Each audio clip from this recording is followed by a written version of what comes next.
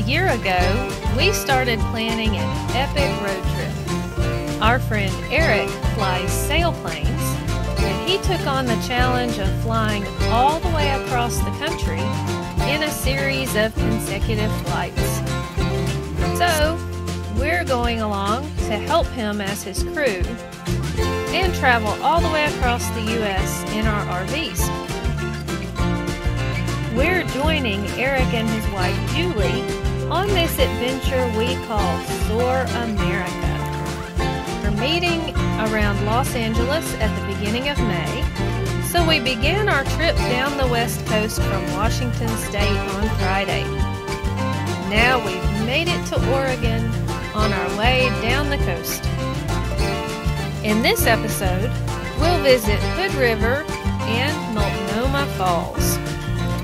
Enjoy the journey as we travel together on our way to Soar America.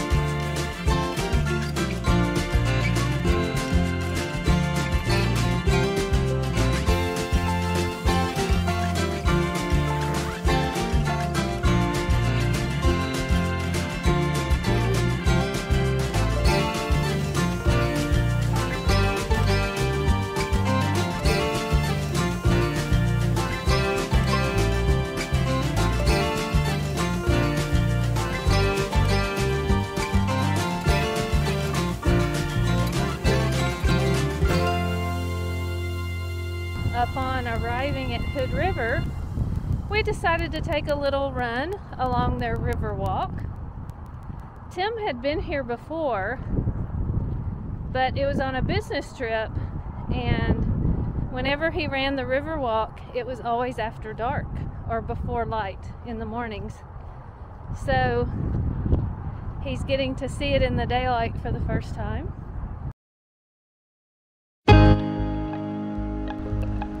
This is the Hood River County History Museum.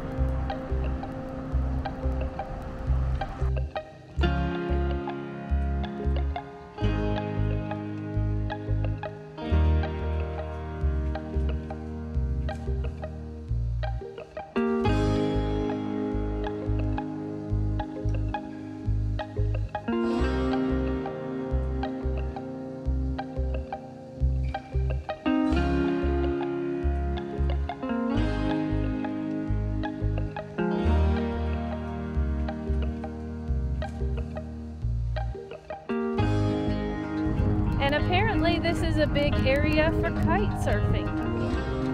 So kind of neat to watch some kite surfing going on.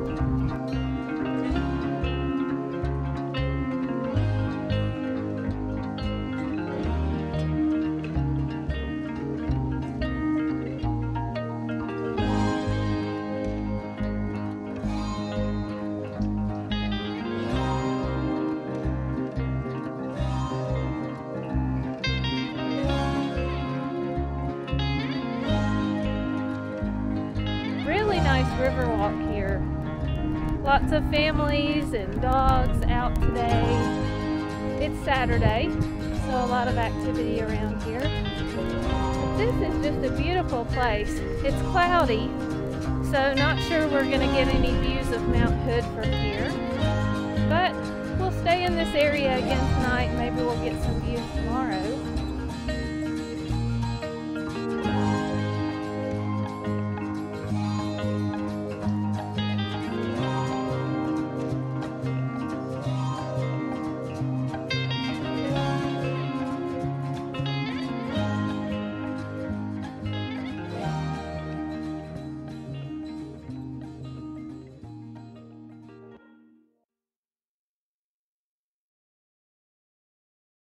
Best way to put Tim in a good mood, take him out for a run.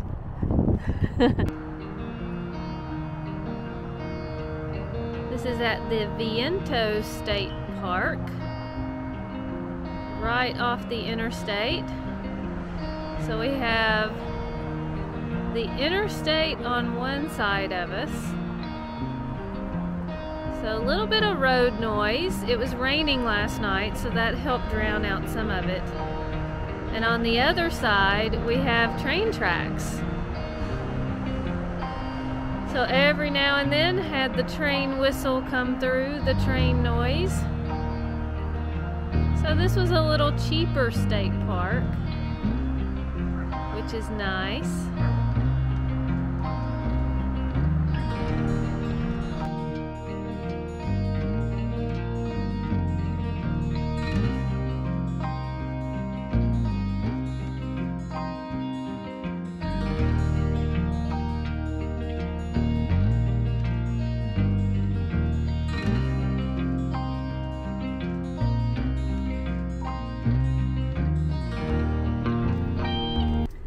We are at Multnomah Falls, which several people told us that we should see.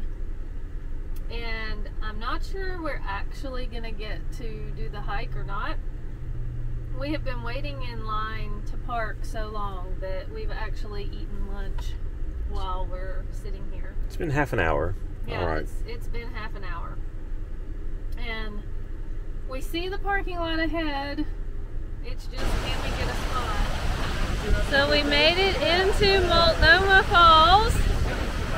We can actually feel the spray of the water a little bit here. It's kind of neat.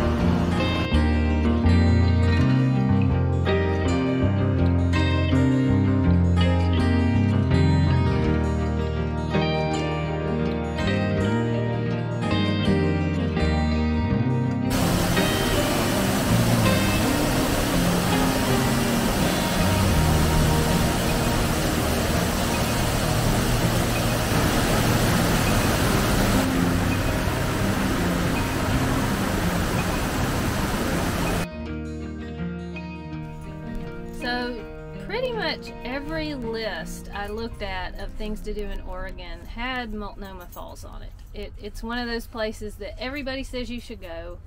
It was worth sitting 30 minutes in the car line. Wasn't bad at all. Yeah, I had been here before on a business trip and just been to the lower section, so it was nice to get into the upper sections and see more of it. There's like a 4-mile loop. I think if we had more time, that would have been interesting to do, but it would have been a lot more up and pretty steep coming down, it looks like. So, but this was nice for a easy Sunday afternoon. Yeah, I would say it was busy but not crowded. Yeah, not too bad. I think we got here late enough that it got a little better. The parking lot is still packed and there are people trying to get in, but it's not as bad. Yeah, well, and it really wasn't that bad on the trail itself. Yeah, I think people had cleared out, a little more. I think it would have been busier, a lot busier sooner. So time to get back on the road, and we are heading to Tillamook. Yep. All right. Thanks for watching.